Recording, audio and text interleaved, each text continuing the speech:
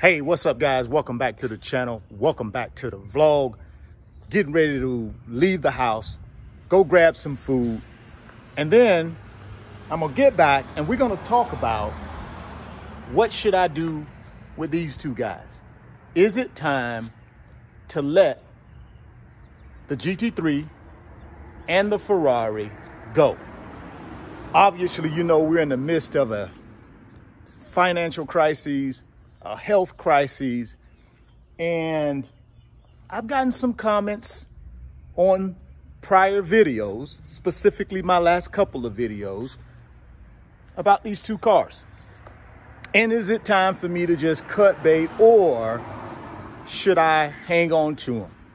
Well, guys, I'm going to talk a little bit about that later on in the vlog. So stay tuned. Don't go nowhere. But for right now, I got to get out of here and go grab some food and move on with the rest of my day. And I'm going to take you guys with me. Let's go.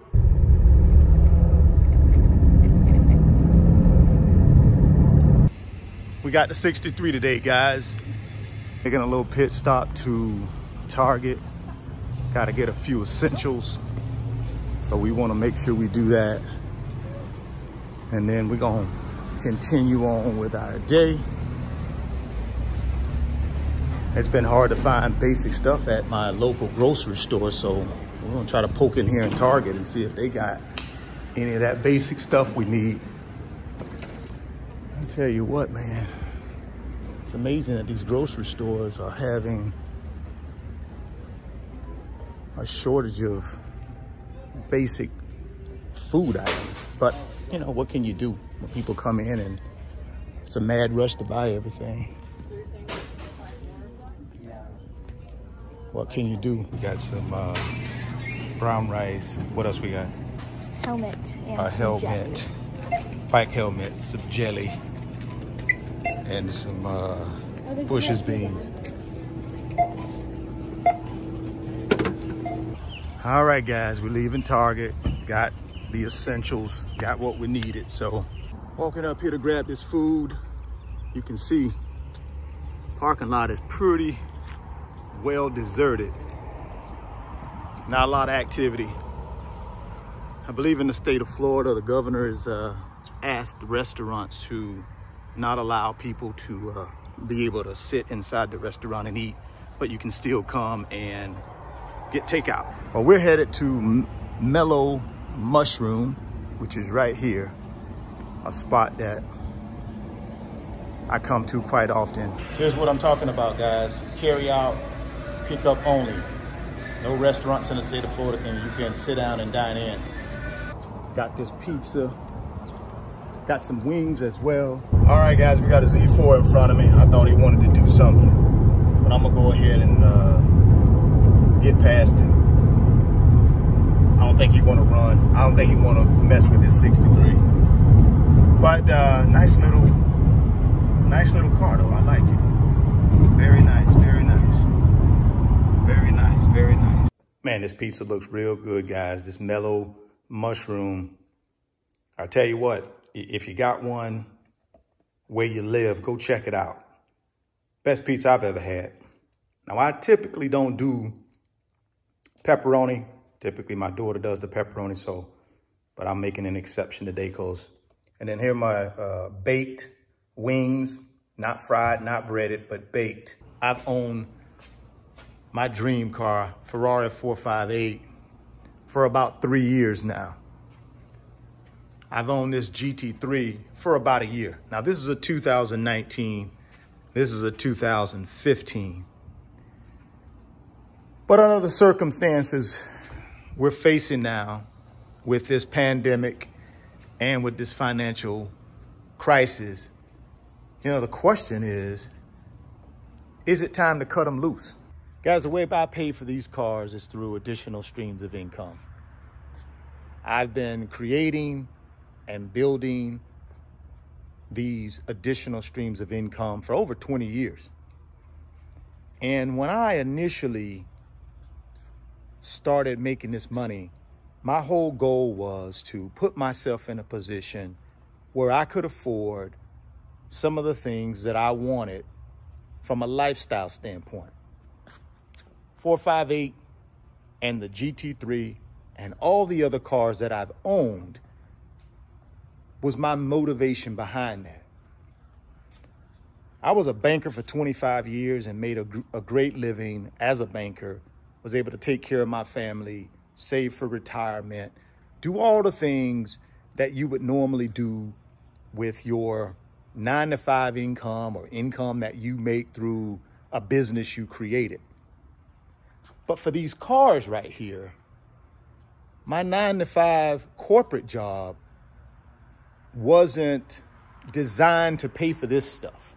I had to go out and make sure I had to create some additional streams of income that would allow me to buy these cars and not feel guilty that I was using money from my 9-to-5 job that was earmarked for other things. So as I created this income and started investing this money, the purpose was to, one, create enough so that I could buy these cars, and then two, generate ongoing income so that I could, pay for the cars and make sure the maintenance was taken care of, the insurance was taken care of, and etc. Now that we are faced with a potential financial crisis, recession, depression, whatever you want to call it, the question is, should I sell these or should I keep them? Now, I know for a lot of you guys, and the reason let me take that back. Not a lot of you guys. There are a few of you guys who have dropped comments on several of my most recent videos around these cars and I'm going to lose the cars and, all this other stuff. Here's what I can tell you. And again, you guys know I normally don't even deal with negative comments. But again, in this community, everybody has a voice.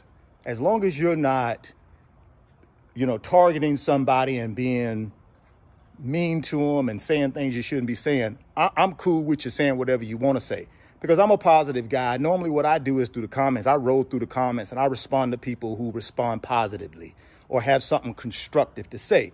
Anybody that's in there being a knucklehead, I normally don't even respond. I just roll on past because I know who I am and I understand what my criteria is when I was setting out to put myself in a position to purchase these cars. But when I got that comment about, with the meltdown happening, or possible financial meltdown happening, should you get rid of these or should you keep them? Is it prudent to keep depreciating assets when the investments that you utilize to generate income to pay for them may be in jeopardy? So that's a solid question. I think that's a reasonable question. And that's why I'm answering that question in this vlog. And my answer to that is, in my situation, I'm fine. Although I have assets in the form of equities in the stock market that have taken a decline in value, I have other assets. I have real estate assets. I also have cash. But the biggest thing that I have is my ability to be able to create income. So that's why a lot of times when people are panicking as it relates to the stock market, although I'm heavily invested in equities, I don't panic because I understand I know how to go out and create income. I've been doing it for 20 years, guys, above and beyond the income I was making from my 9-to-5 job when I was a commercial banker.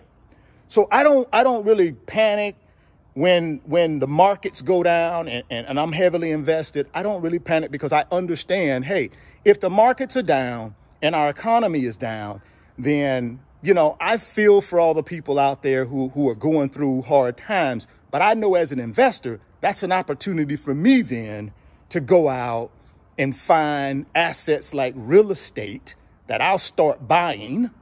And then I know once this thing starts its ascension again to new heights, when the stock market starts going back up and real estate will start going back up, at that point, I'll get rid of those assets and be able to create a profit from doing that. So I understand that although the financial markets are crashing, there are other asset classes out there like real estate that'll probably fall suit somewhat, and I'll be able to pick up those assets. And then in 3, 4, 5, 6 years from now, I'll be able to sell those assets like I've done before and build my net worth again and create more cash. And another way I make cash is through luxury watch sales. Now, a lot of you would think, well, wow, if the economy's tanking, nobody's buying anything, how do you make money off watches? Well, I can tell you this, guys. There's a segment of our population that will always buy luxury watches. There's a segment of our population that will always buy luxury cars, no matter what the economy is doing. There's a level of wealth out there and a level of sophisticated money makers out there who will always make money.